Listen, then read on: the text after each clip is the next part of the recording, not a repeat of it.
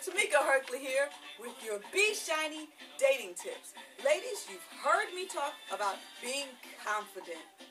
You've heard me tell you, leave his phone alone.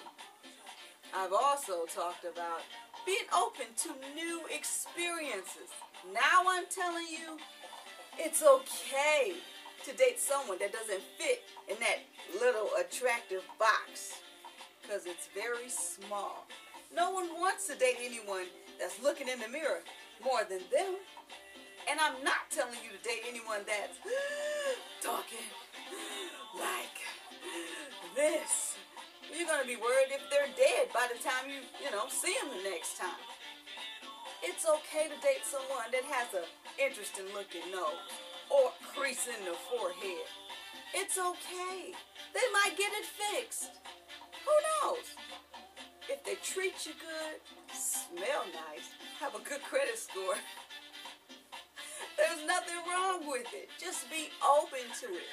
If you find something that you like in a guy, it doesn't matter how they look, because looks fade and accidents happen all the time.